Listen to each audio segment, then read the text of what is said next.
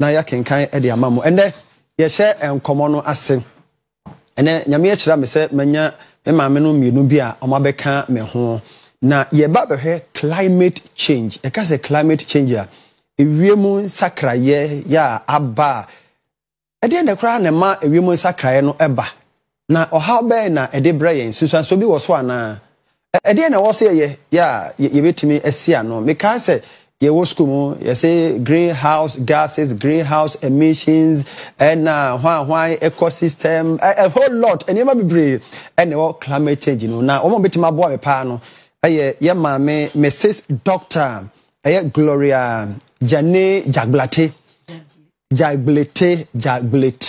ono HOD Forest and Climate Change Division Council for Scientific and Industrial Research forestry emu enwechi ya maame Judith Odewusu Asante ono so ye research scientist Council for Scientific and Industrial Research Forestry Research Institute of Ghana emu na eninopa ye ba bedi enkomo no maame no mamache na mo hote saying Pacho Christo adom me home ntare na me ka say University of Education I was at University of Education for no logo no nemu de na eya sekakra I see entade ye eku a ye nhwehwemu ya ye frɛ Research Scientists Association all right Council for Scientific and Industrial Research okay. Na just penning for bring back as senior members. Senior members. Oh, wonderful. Right. You call your discussions and Ankasan so. Mr. Tefio, really, one now bear me. Yes, me two one can only be the car. I show you. Yeah, take climate change be brain. And climate change. We are seeing now a home meeting, your home, and your manema be brain. Eno ye den pote den ye ka ho asem ye ka climate change yo me pa cha sen ha wa me ka bibiki to e be me say adwuma no nkrofo bebre no problem okay ye adwuma ne de ye Forestry Research Institute of Ghana na ye ayi chine ye kase ya to din say Council for Scientific and Industrial Research asene ye hye sa chine ye na se no ayi enwumakuo dumiensa ene wa ase okay ebi hwe netie soil research ebi hwe enuaba ye crops research ebi hwe nuane ankasa ye food research and ebi so hwe mfidie eno ye industrial research ye doso water research what and die nyina ye doso ne wase na emom ebre ne nti meka bibi medisi ya na ya to aye nkomo no so nsa de be ya dachi bi obi ho a ohun se Council for Scientific and Industrial Research eye batan kesia ne ma bako dumiensa ene wona se a Forestry Research Institute of Ghana yenso ye ka ho na Forestry Research no ye na ehwe kwaye mu ye nhwehwemu wo kwaye mu na kwaye mu niema ehu enti ye de no okay enti men kan pi bi anada achi bi food research for so aba ana crop research for so aba no mo so abeka omode me pa cha metie mechia atiefu nyina na yakase climate change Dofumo bekase it's a shift in the average and long-term weather patterns. Now it can happen and it can be a regional issue, it can be just a local or even a global issue. So you say na a global issue nti na yeka wansem na ye de kwaye twi kasem a won say ewiemu no ya wo elements and I say eniema mako bi e ka bom na di wiemu no ehun menka ne say eniema ebuama niema ekoso kama ewo wiemu ema enipa asetena pa ekoso sa eno ni friend weather ya wo temperature and I say ye be hu se mu ayehye ye wo rainfall say be hu se ensu a etoto ye wo humidity ye wo dew ene ne nkeka ho na se sa elements ya mabodi se ebia ensakraye bi bem ebia for a long time na say embra ache emu a ni akase ensakraye abewiem se ye hwa eyi tete no na ye maame nom ne ye papa nom omodo afuo no oh wonim ebra nsuo beto enti bra no so pe wadone fo ye wo omo fu pe epe fu pe ne nsutobre ne ade enti wo monim sa ne ma ne nyina wadone fo wasiesie ato enti bra so ya na akodua odua ya wo nse na bibia ekoso pepepe na so na ye hu ne sa eno nti na ma ye hu se ensakraye aba ewie mu no enti climate change ne che say ewie mu se de kane na tie no ensesa ya abem eyi afri de oba ade de to kane no akọ baby fofo wow this a kane na ye wo fupe ye wo pe ye wo fefe ye wo yo ye wo bramponsu wamansu oforisu is it no oh wow nim say ah busuma ye be come de kane na ka ensu be to frisa be ebedo kane so ne nto da fe na na wie be bo pa nti sa ne ma nya che say climate no asesa wow wow nti ya sa na ikrafo no se bia first no ana kane no wasiesie na yi eshase a ne nim no ya maame no mutimi kodua ne ma afensuo ne ntoa na enuaba na wo asase no nyina na ahye na sisa ede na contribute to my sister there na course so no bi enesan e betima ka ba ko mienu bi a menu aba ode me boa Jude ode usu asante ya ede na ma no calamity nyame ye beto ye de kama we fupe we brampo afi de asesan o predict kra emem ede na course sa pa yo pacha we de me das me chia etifu nyina pacha mje de se obia ho ye na de etie ne se won hu se sisi anu de edikan enkan tete na enipa nhyedan loss wo wiase but na wo hwa nipa doso nipa doso nti obia pese otene akonwa so obia pese onya table da ode betro ne homa na ona so pese osidan nti obebo ne dan so nti saa de ni nyina no ye behia nnua nti sesi anu ye twetwa nnua se ne be ya obia benya bibia be ma ne ho ato no na de etie ne se ye wo enframe bi efre carbon dioxide yen no ye fa say ye humipie iti ye humipie na nnua na fa sa carbon dioxide no na o ma fa process bi efre photosynthesis na o ma ye oxygen na ye be home iti the more ye twa nnua no wo hu sesi ano edua be no betimi afa carbon dioxide no iti the kobasa na carbon dioxide no etna asase so na afi ama ehyew abahase okay inti eno titiu pane ema za climate change no nti na ba bia enua wo no ho nyunyunu sa pepe carbon dioxide na nka wo hanka be yehye no enua na atwe akọ no ma ye mframa papa ye oxygen na ye be home no what you say aha ena afi so ye pefango wa asase no mu anase mframeja ye de be nua aduane ne ukọ ba bia mframeja na ye de nua aduane nka tete na ye muchia ne ne honkro ne ba but ne ye pese ye nya from eja ene fangu free asase no mu aha nti sa kwan na ye fa so a ye de ba no eba sa na emasa carbon dioxide eba asase no so na esanse eduane ni ho a ebetwe na ebema na aye nti bo se na ene na masase no so saa so nti na wo se first no hwa na se ewie mutimi ye hyepa ewie mo hyesen kane no carbon dioxide ni ba bia nko enya ba bia nko ona ne na masase so saa pepepe se wo hu se ba sa na amana asase sa so de be utimi da ku ho saa obeku ho saa wa so fine condition na wu eto da kra wote enwumre first nka enwumre nka utimi tina ba bi na nka wo o gem from asesi akwa de wote honom kra enframa ne mpombo na bi afa nti ya de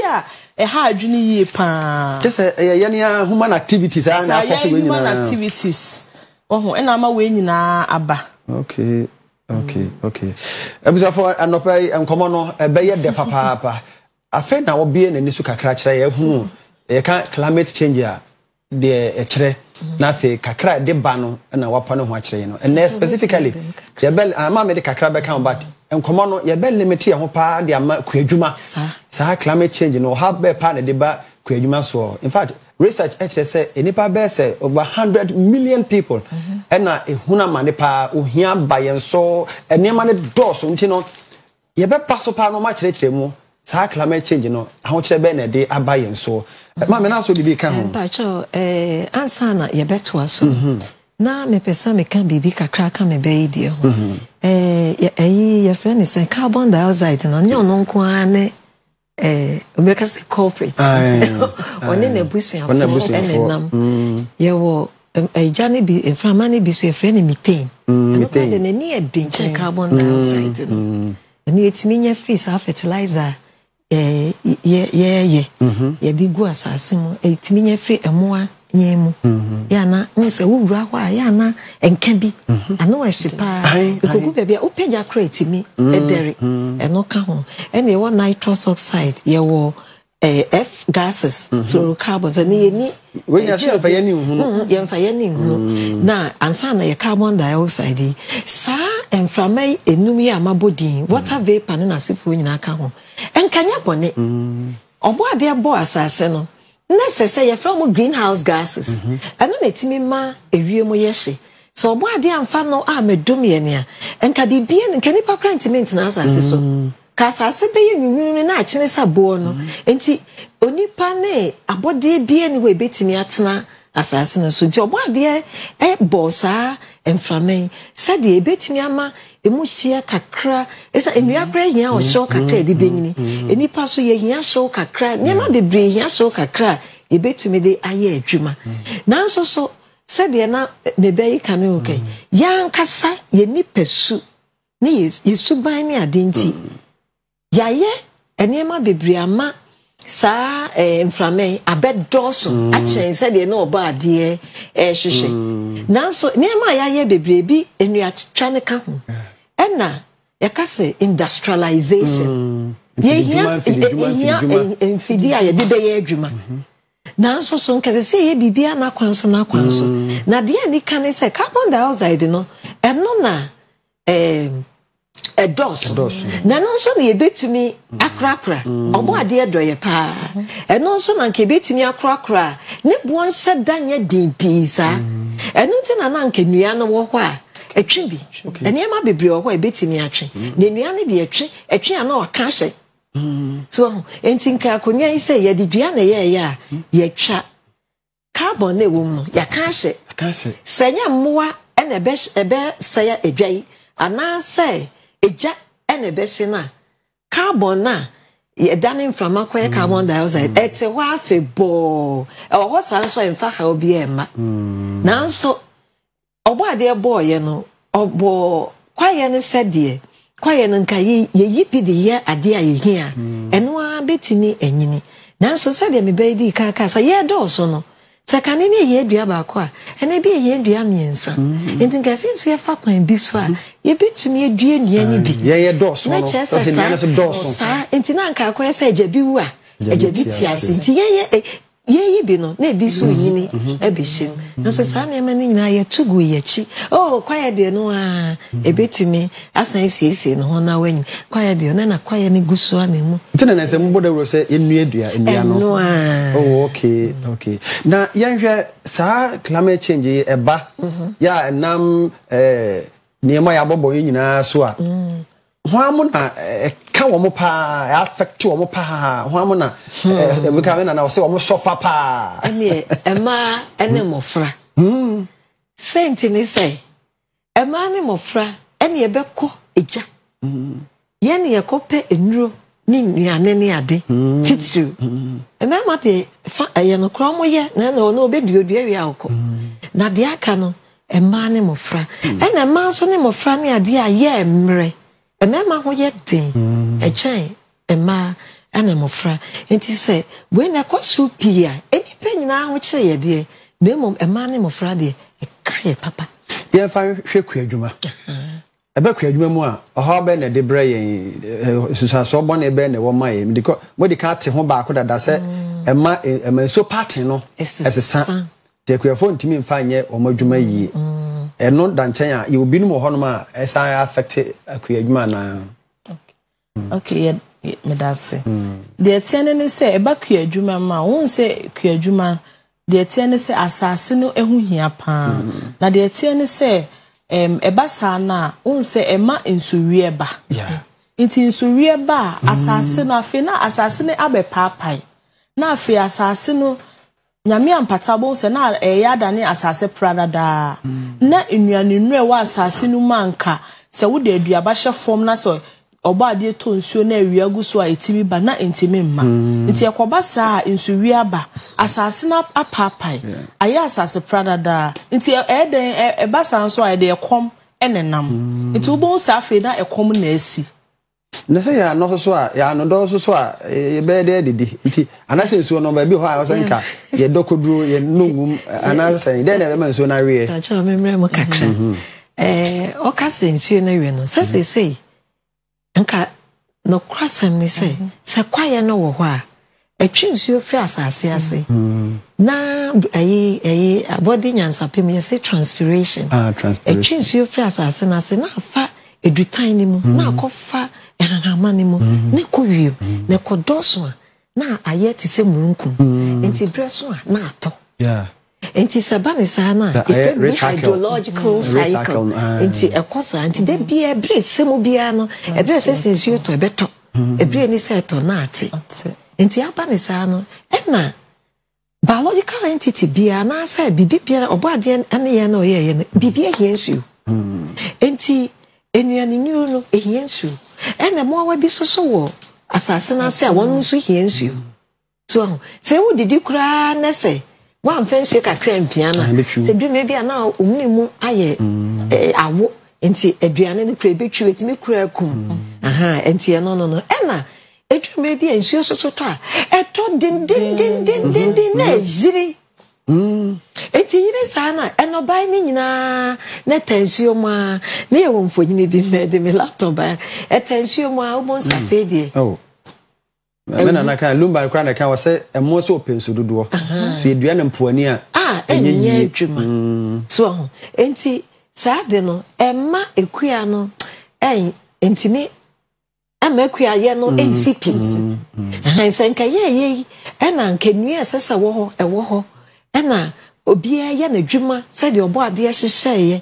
sana odi ohwa ye na nanu kane no mo do koko no mo do wo nkwaye na koko a wo kwaya no mo se de bia ye from enti eso ebribra ti wo ti ana wo ti na ma ani jeba se sa kwaye ne mu aye ha mama nti we say I don't know chemically or whatever enti se enua do so pa ebeti enso yiri so kura so no kure ebeti so because ebeti twensuo no twensuo na koso na ensuo ne topi so efre bibi erosion asase no unse boade boy se abo be wase na de so kakra ba na de so na afi abedru animu eye efugo no so enti na adane na asase beriye enti se ko base kwaye ni ho a kwaye ni so nyame ye ni se ni hini no edua we sia ni nyina wo hini enti hini no ewrewura mu na anwono ti se atena no enti ba ne sa na eso enetie nim enti sensuo to abibra kra na enti mi ntwe enetie no enko na enti mi ntwe nko no wo nse esa asa kwaye no wo no ensuo ne gina so kakra na ato ne boa na adwe kwa asase na se enti da bia na ma asase na se ensu papa ta ho ya se enobai ne ehia omo betimi atwe na omo de edi wo dwuma e wo mu na etimi amanuane no so abo fefefe ne ensu enya bia di enya ahoden atena se ebisa for agenda na you go so no ye ba behwe ese dey na kuya for yenye ya betima prepare ho afisi sa challenges because ye dey a ye team na ye hunu de betima ye ne Dr. Mrs. Gloria Jenny Jagblate. Ami ya kafra wate fache mi ya. One HOD Research and Climate Change Division, Council for Scientific and Industrial Research. Ya Forestry Research Institute of Ghana and mi aminu Judith Odai Usu Asante. Ono so research scientist adwumakro na mu na ono so owo say ye ka ye hunu de ma climate change eba oha kakra eba mu de ma eha kuafo say kuafo control bi wo so ye be ya na ma me se minim se me ko Judith wa ade nya ba betwe ekuafo ye skills bi a ye be show a ye betima ye ho afiri mu ana se e de na ye betima ye pa yo medase na se na me ma me di kan no won se sesia no e wo se yetimi ma ye ni ekọ enua na ye bedua no so won se yetimi ma ye ni ekọ ho a eno ni titru ebetimi aboa ye efi se sesia no ye ntimi mfa ye ni nto se bia nsuo beto sabre ana se ewia bebo sabre efi se time e wo se nsuo to no ento na eba se to so a eto kese ma nsuyiri eni ohum eba nti eno ne ade titiriwa a e wo se yetimi ya ebeboa ye me ka se me wa kura se me ye ntos pebre de ni bi na madra wie madua me ama twenso agusu sa pebre o ebe ka be na otwa ma Martin Tosi no ye nsu kese be den go ye toy man Tosi ni na ka gu fom me boka na Tosi no so se to fom a na yi na mu na aduane no to fom a na apro ho ye fufu sa na apro ni nyina apro ma mfa ba kokora tin so le sa tobro so aso ta ma na me hia so anto nti se kwefo ye wa asem pa o me ka bibi kakra ansa na won say ya kaneno na nka ye do aye no nsuwa ene nsuwa nyina wiwi esan say nka enua no ana kwaye kakra no edda nsuwa na no a ebo nsuo no ho pan esesa wi enso enwe ntentem ekon kakra na say ye do ye fo na de kosi nsuo na no pin sa wo hwe abodi nyansapema kese ye do nsuo na yeja basafa bet make say 50 meters meaning they said they miss basafa bet edunum ewo na fane na fanyina nti boma na chesa 100 meters nti basa na eja sa enua na wo ho no ma said they na make no ebebo nsuo no ho ban de o yemfa no nto nchen say no ye wo bibi ye friend no mitigation and adaptation strategies mitigation ni chese de na ebe ya wie mu hyew no ebe ensakaya no ebe kofom kakra eno na ye kan enuadua no so enti no ye beba so na you say men ka adaptation yes me dane adane ho ekwafo no ni nyansa pa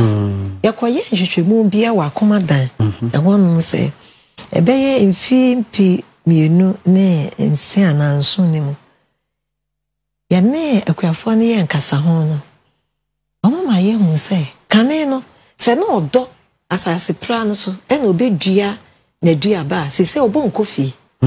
yeah sa obo kofie na ai te say se bi etue dua ba mi dua na asase no se eso ye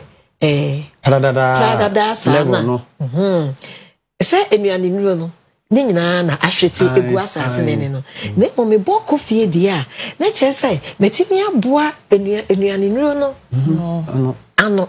enti faako enti bemma na dua be ye etwei ebetimi anya aduane a wo hwehwe de etoso esansa maboko fie ni nti emanframa fm enuane yini no so mo so hia mframa omo de benya ahoden na omo de atwetwe nuane nuru amadua no enti ma frama fm broni be kasa it fosters aeration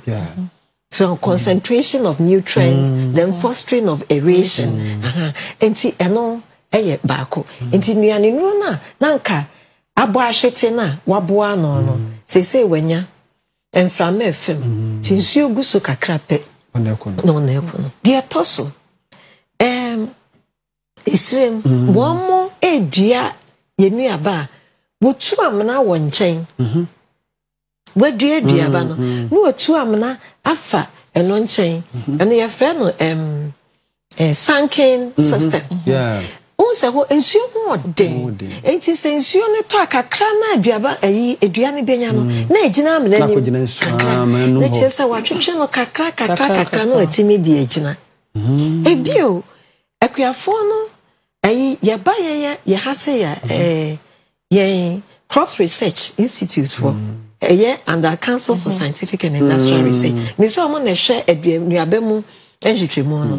womo so womo yenhwehwemu etimi anya ekwan be fa so aduaba ne bi wa be so ntem ye fra na sontem enti wotimi dua ene esensuo ne ba busumi me no kura ntantantam na anyini na so no watete wa de na wadi ena wo mo so atimi so aye enya nuaba ne bia ye fra wo drought resistance varieties ene ebro enso otimi pe emo otimi pe adua otimi pe enti so ba crops researcher wo mo wo sa nuaba we nyina wo ho enti akuafo ntie no ntie ne yi se opese wunya wadua ba na wutimi dibi na wutombi na wabra abamu ye a hwehwe crops research for extra kwan okwas me pamochao mama masontem ana mama menuaba na etimi gina opena no mo de mawa na chese wo haw no akofom in spite of all these challenges in ano you nuaba na bi kura ye de makuafo a etimi gina wada no enti eno ne ba na kuafo no ba mo ho beje sa futu ni akwanchire na nso nya wo mu nyina nim no mu nim ana ebi nim enti ya kan mo fidie so minim se bi hwe obi wo ane maame ni nua ne wofa ebi ye kuani enti wotie a onko ne ho omrefu mesa ana akwada so ope cross research institute okwa ombeboa no ena mitigation no enredua ne hia kese enti wo hwa afie atwa mu nana ado dan kwa na daroma wo hye se yen hwe ni nua bebre sa afie atwa mu no se yen nua opepinum yes 5 million this almost 20,000 say there 20 million 20 million aha enti 20 million no wo fie kura dua bi edua no so no yakase nua dua ye dua ne eja no ho ayesa nkotra wo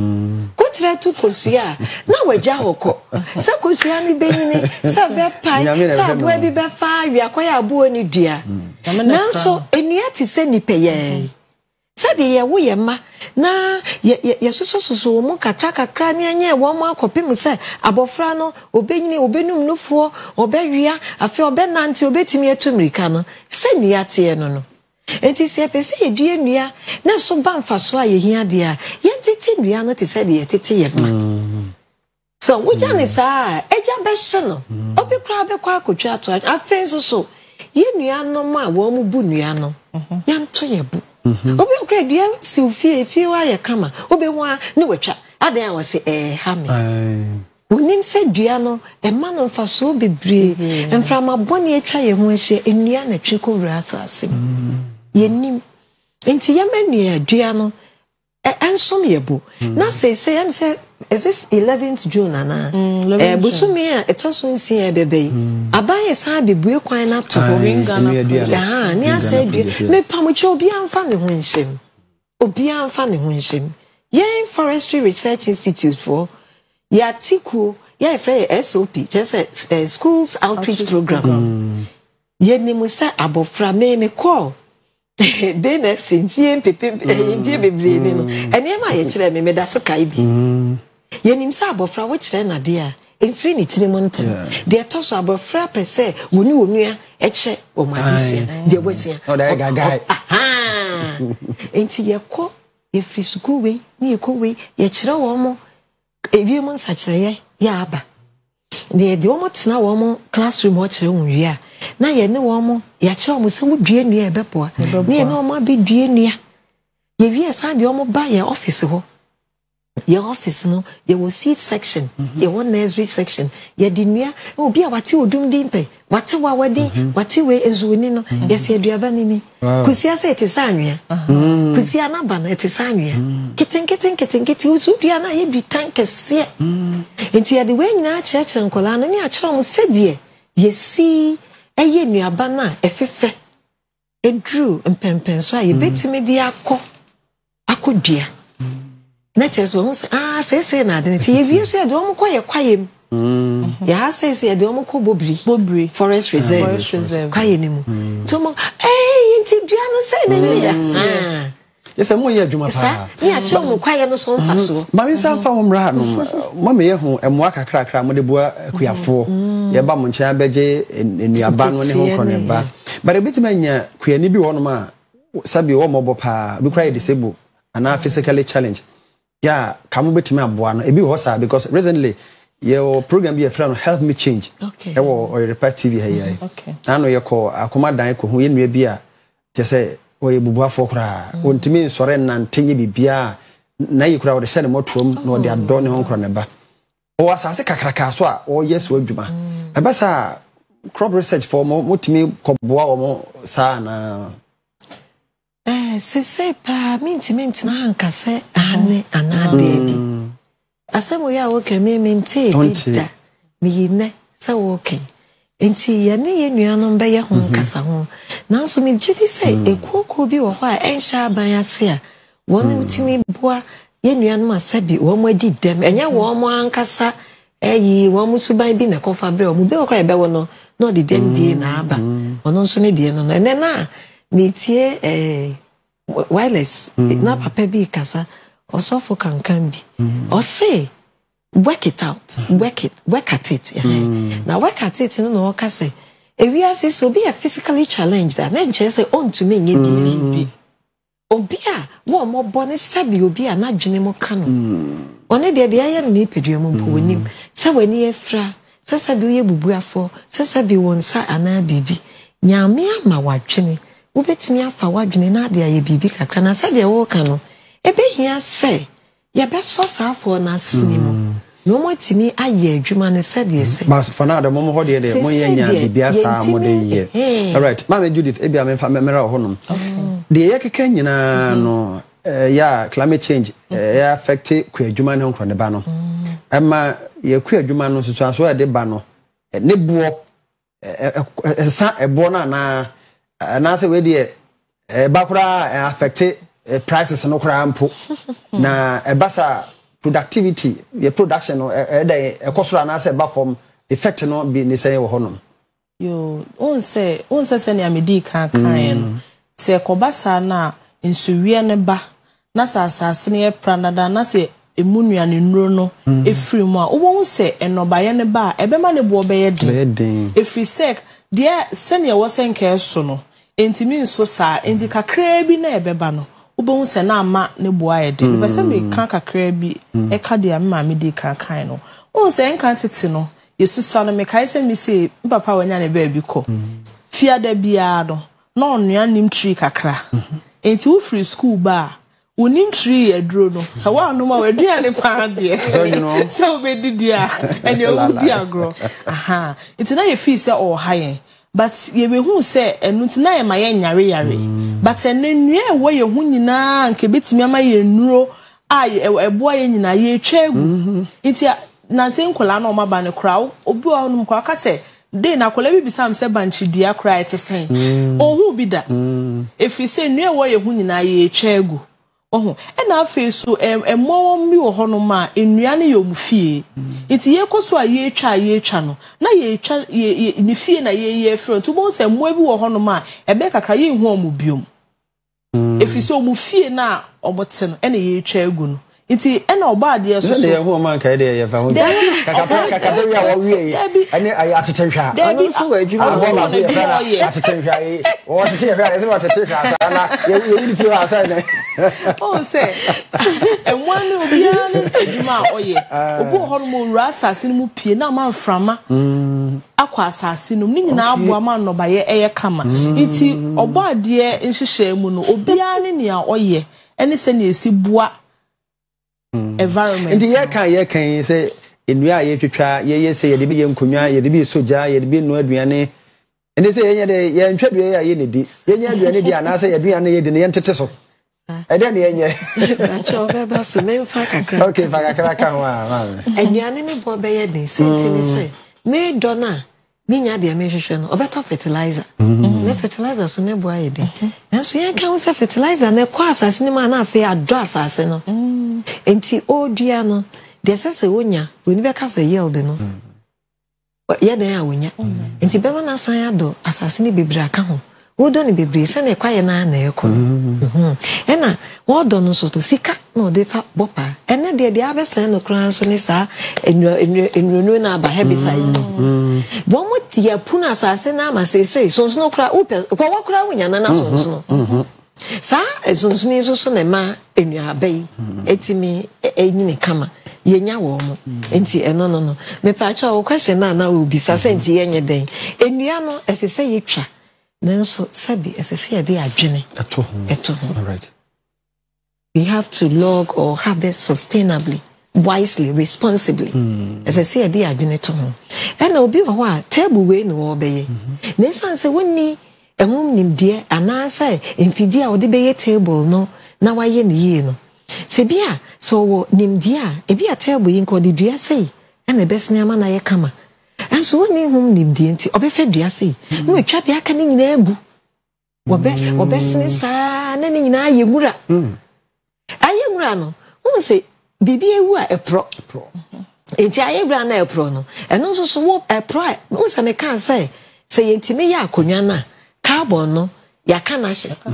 epro no ebesan jai carbon nim ti no so betimi akoka saa emframa na ne ye ka no na afedi emframa ne so do so a emframa na do so na emu yedu na yete say kuntu eno na de ye frɛ bibi global warming eba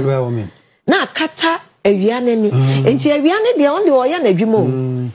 ayi ye friend se bebo na de ayi a ehon from ese free me beba asase so asase hia na ba asase so a na asase fa de oyin awie se de aka ne san akọ awiane nchen enso sa kuntin na age ozone layer depletion no ehso na be kono na age no enti gina mo wa na afa ni ehso na ehye ye saa na awie nsuo na ye nkwaye no so ekoso emu ye ka ene ade so enti SSI wo mo ye nkonwanom ne ade no mo timi nya nteteye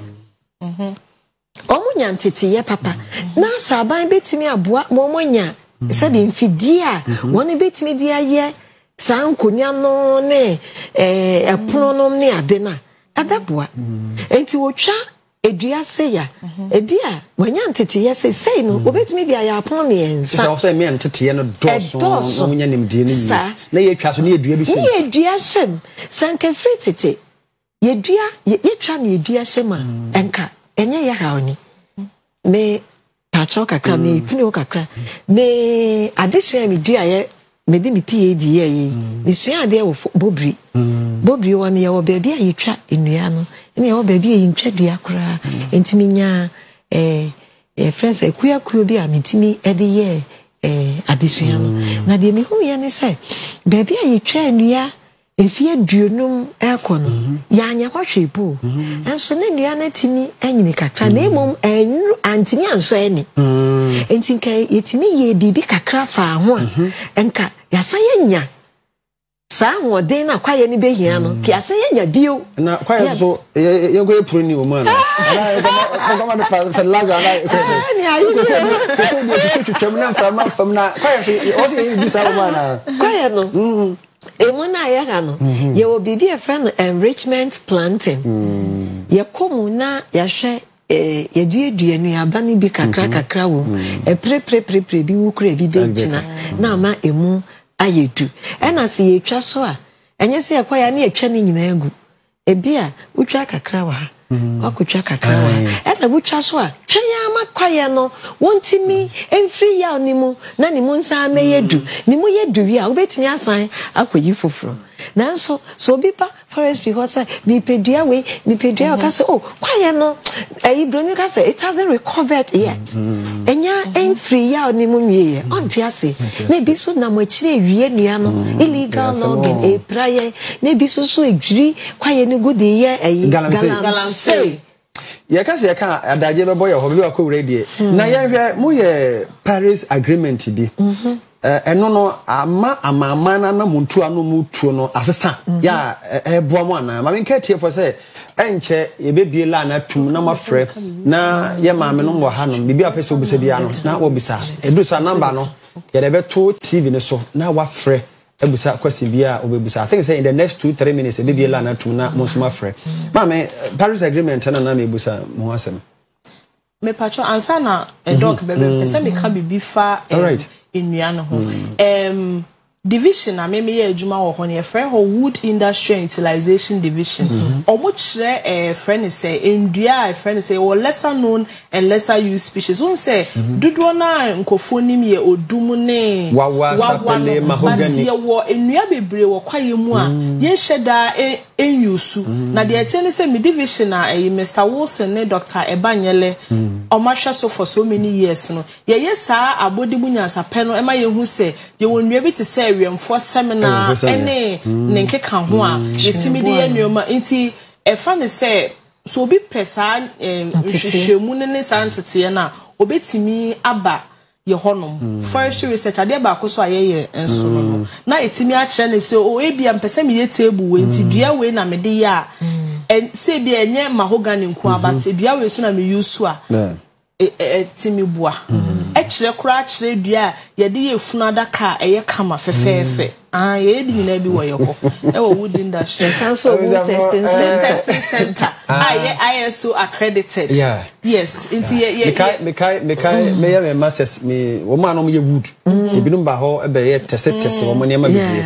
right ebusa for ye be hete lines no so na mo afre ye ma me no wo ha no question bi wo ha mo pese mo bisa mo betimi abusa na o ma kire ye mu number no egu screen so ohwe a obetumi afre 0322497264 ana 0594192409 but still egu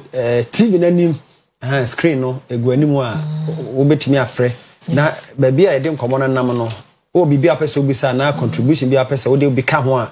obetumi eri aba onya ma ne de ye Paris agreement no so countries hold on no ayi friends amaman bebre aba omo aye nhyiemu ya enema bebre ho a wo sei sai adwene fa ho na Ghana he Ghana ye ka sa aman na ye wo kwa yebrentuo no ho sa amaman yi ebi ehia ye dwen se ye wo kwa yebrentuo enye ye na ye enwuma akese a eto mframaja no duduogu ewiem ye de wotwem kra ye de omo sese a sa greenhouse gases ye de kakra bi ensunsun san so bone no ye pa na ba ye so nanso so obo ade ye ncha adom wa ma ye kwaye enti asese ye nso ye fa adwene na yetimi ne nkrofo ne ko sesa ya adwene se de be ya ye nso be nya bibi kakra na ye de aboye bra enti ye fra bibi se red plus issues na so bodu we kakra na kwa ahoma so Emmanuel J joining us free akropon Emmanuel to say Yami adumbo po se na so me da se pa ima metie wa me paramilitary officer by we guide the forest by me pese mi bisa se senya na ma me ka no is it good say ye be twa nketewa no so aka ho ana okay ko senko pu twa na mo nyen ho amutwa nketewa ni nyina de ye wo ma by me pese mi hu say is it right say amutwa twa na ana okay medase ye mame obi anya maade bia obeto aso ama obi ba ye be check nti menyi ano ya Brahima medase osembisa no enye kura esan say wo twadu akitwa ye freeway ebeden ne yanya de benyini akohye akese na ye twa ye no anemu eno nti na aka forestry no ya won hyehye ya ye wonua ye yi free kwaye nim abreba ko bia na ye di eyi wo mo ayetwa ne free wo mo a wo mo mu duro 50 centimeters diameter eko ena nanka ye twa de ma ye David all right yanko Albert nchen e wo Gambia no matu odumi die mahafoma mu Albert no mana katia na I think say Albert ntimanya la no so ojina so ache wakati na Albert obetima sa ba bi ma enye bad mame yo tobo yanko ajawusu mrenje ajawusu bantama ajawusu bantama tebo ba ajawusu hello ajawusu meton kapa otemen kana Ntaton campus na John o so dada kranti twen ho free TV no ho na obete menka ewo phone mu oyene asema mo kan ya bi tia pa o hello me ka so bantama hello meton kapa ajawusu okay yanko wasa usu nchen wasa asikuma yesra we ana what can we free with TV no one I say dum no kura obete me ne e wo phone na atwa wa so me dum no kura me da se o so yete wa me da se pa tacho be se mo ye djuma ka ke ma me no mo ka se bi ke ya bi si galamisi se mo so na won se o mo de o dadi bi wo hono mo dadi bi wo hono mo no o hwe body up to wasa forestry guide ana forestry guide igma we do one more and shiny okay ye a friend number no bim na ye no nim komo de nyi details kakra why patro mate ye man fama SC ya da se ye ko officer men chen e sokoban officer me ma chen ya therefore da se ofa ye tewa no pay it's a no a food no I mama ko ni mu eme this one Wakano, it's a man out there. Come say, you know, Antanamre. The Antanamre answered here, or Wakana, Merfiano, a consistent say, Obesia Purama, Jennifer, one of us in the I know it's necessary, can't I just want to be. Okay. Yanko, Kwabana Pokunche, Kranza. Kwabana Marche, Miniano. Pacha, yeah, yes, bro. Yetewa menua na me say forestry no metiase ba won say ebinim wo hono ma adwuma no say enu adwuma no omoye bi bank e pese wuram but na process bi wo ha obefam ansa na wa wuram se wa ye omoye bi ana mpa jo say se omadwuma omoye no pese oye bi ntika pese ho process no okay banka minya ho promotion and you go school akwa ya Greek ne ho nkro ne ba na wo de akwa do me ya normal simple but let's go back and pick Ejawusu bantama samba bi Ejawusu o sa to me nka meche wo me da ti bru na no me kwafu me kwani me kwafu na me kwafu no cha ye bi anka me de kuma me to na anti anya ejuma no na ha me ne se ni ejuma na mpeke ni bibia ne ye na anti ni anya no se ni pa di mo kan ama na ni aba me so mo e ke bibia na ni ta no fa tu bia ama so because so na mpeke me poma no anti ni anya se ejuma na ma no okay bibia me ni ka ne de ni tu se ni bia o de wu bia wu ti ke ta no enya de be bo o man no kra yeah that's it. Yeah, that's Ejawusu. On this note, Ejawusu ebetwa to na ya bae maame no ha ebra kakra bi na aso. Bibi foforo to aso aye de bra mu ntima maame no ye hwe wa sima ba ko. De ye nkan e bi a wo pese wo ka bia maame me hya se afi ho na makobi me nua ba Judith ho. Mate yo ya dase. De mekani obi kan proka ase. Kan makoma. De sese ye ho ne say won say mechre say enuaba na twinsuo wo asase ne mekọ emrunku ne na asan aba no aha enti ewiase abode ese de etie no bibia etwa no ho sa na proka na eye pa esan say